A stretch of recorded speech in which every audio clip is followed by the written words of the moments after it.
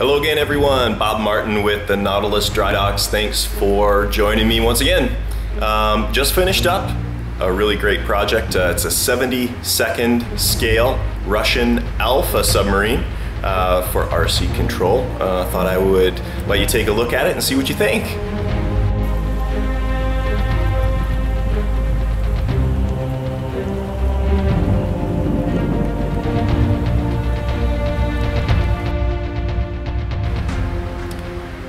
This particular hull kit was actually produced by a gentleman by the name of Tim Cobb, and actually he did a really good job. Details are nice and crisp, well scribed, and the layup was really nice. It's an epoxy, fiberglass layup, nice and thin, easy to work with, and it just builds into just a beautiful little model. So, starting on the hull and talking about the hull, one of the challenges that I had when we first got this project from the previous owner was the hull split. I really don't like it. This is right in the middle of the boat. It's kind of visible. It's not too bad though. Typically what I like to see is a centerline split that wraps all the way around below the water line, so you can't see that. So this is the split that had come with it, and the other one was actually back here. So what I needed to do was actually extend this towards the back, and you can see this is a little bit cleaner of a seam back here. Used a razor saw to put that in, and you can't see where I had joined the hull back there. Just makes putting in the cylinder a lot easier, so you don't have to slip it in, wedge it in, and try and make all the connections in the back. But like I said, just a beautiful little model, nice size, 72nd scale. This is a non, authentic, it's not the proper scale. This is a 6-bladed scimitar prop, and it should be a 5-bladed, more round propeller to be to scale. But, the owner elected to go with this one because it was in stock here and ready to go. A little bit more cost effective, and it's easy to swap out. Really easy to swap out. It would probably take all of 3.5 minutes to swap that out if it ever really bothered him.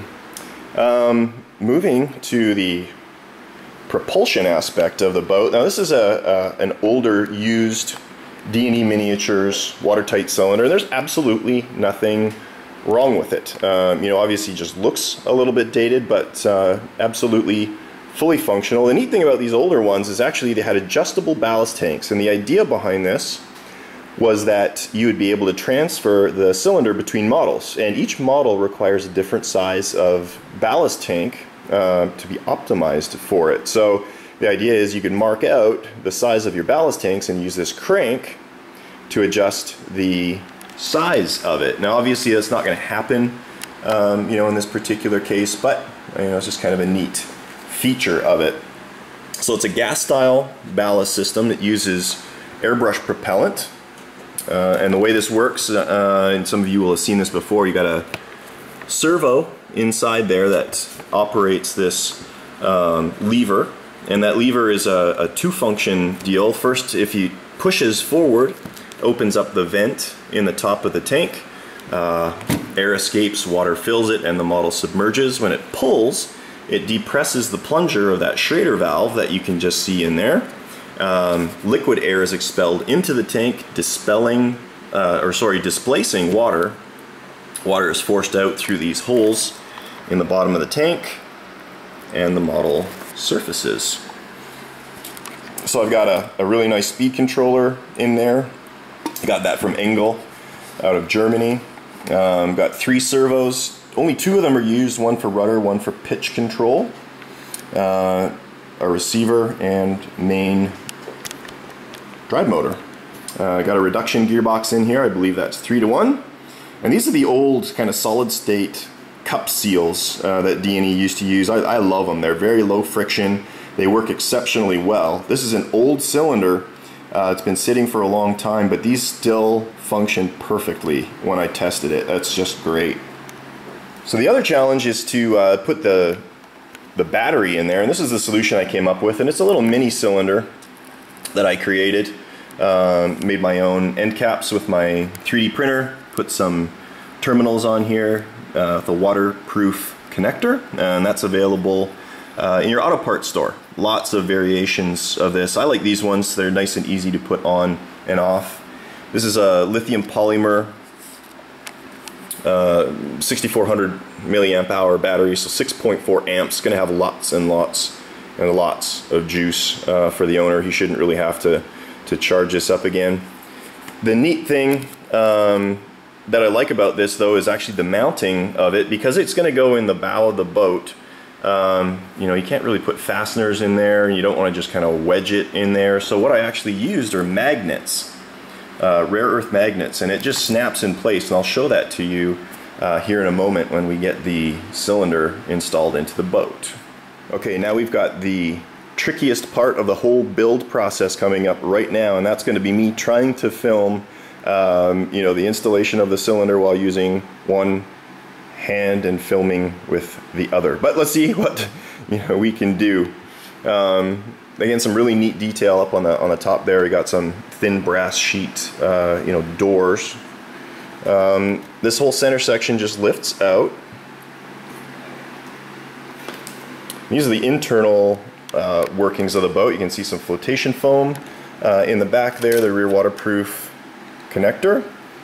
Got a universal shaft going to our propeller, and again, super free rolling. That's really, really important. I can't overemphasize how important it is for non-binding linkages in these models. You do not want to have your servos fighting to control your boat. So everything needs to move very, very well.